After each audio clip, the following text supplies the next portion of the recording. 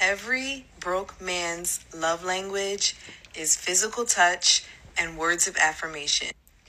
It's not gifts because they can't afford it. It's not quality time because I find that like broke men... Yo, she got me blocked. She must have thought I wasn't gonna see this. Okay, listen. They always talking about broke men this, broke men that. Where is your rich nigga experience? Where's your rich man experience? Because y'all talk so much about broke men. Is that all you pull? Tell me about your rich man experience without you just getting smashed. I just want to know y'all never talk about y'all rich men. I never hear it come out y'all mouths. But since we're on the topic about broken love languages, a broke woman's love language, listen, here it is right here.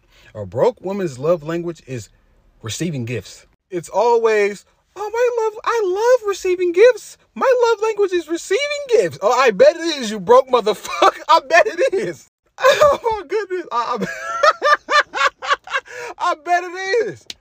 I bet it is. You want a pair of Uggs, don't you? I bet it is your love language. Oh, it's receiving gifts. You always want somebody to buy something for you because you can't afford it yourself. Always talk about broke men. Broke ass bitch.